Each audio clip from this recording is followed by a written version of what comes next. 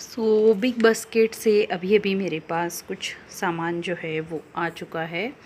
मैंने इस बार ये सर्फ एक्सेल मंगवाया था और इजी लिक्विड वॉश है, क्योंकि मैं जब डीमार्ट गई थी तो कुछ सामान मैं भूल गई थी लाने के लिए, तो ये रिमेनिंग सामान जो है वो मैंने बिग बास्केट से लिया।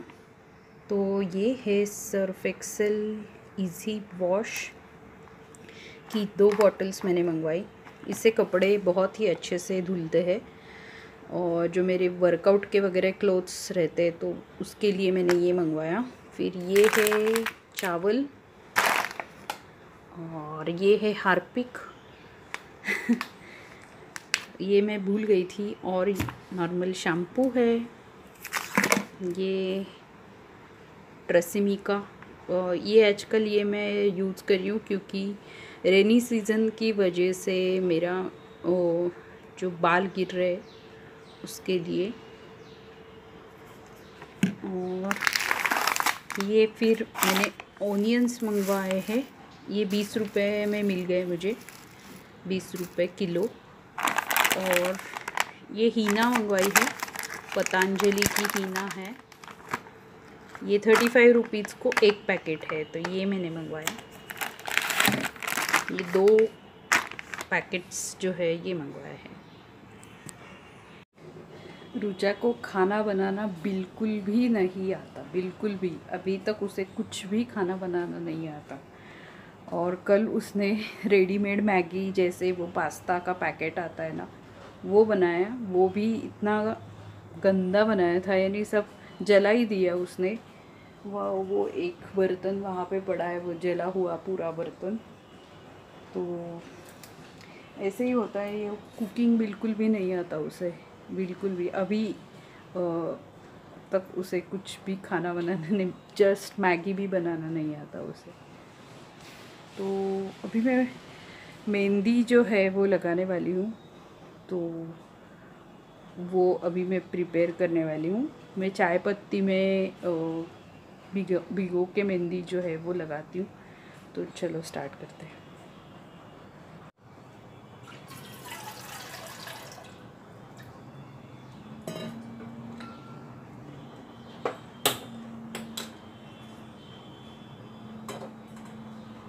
चाय या कॉफ़ी मिक्स करेंगे ना, तो मेहंदी का कलर जो है वो अच्छी तरीके से आता है।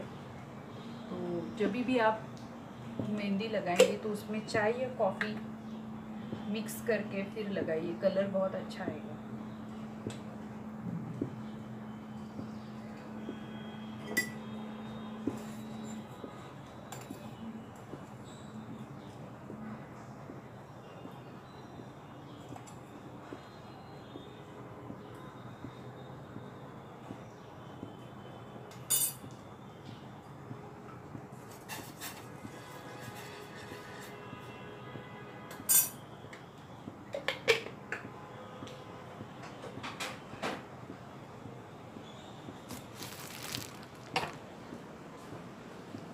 ये देखिए, यहाँ पे कॉफ़ी का पानी जो है वो बन चुका है, तो इसमें अभी मैं मेहंदी जो है वो भिगोऊंगी।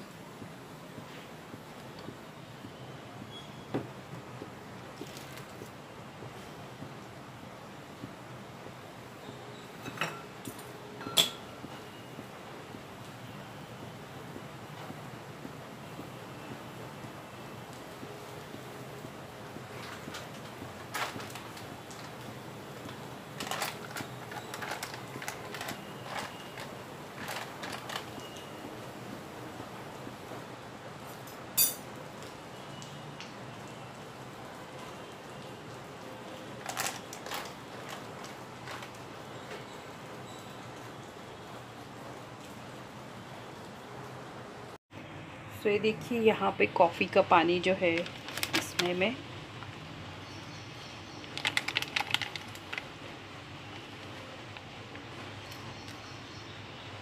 मेहंदी को ऐड किया मैंने।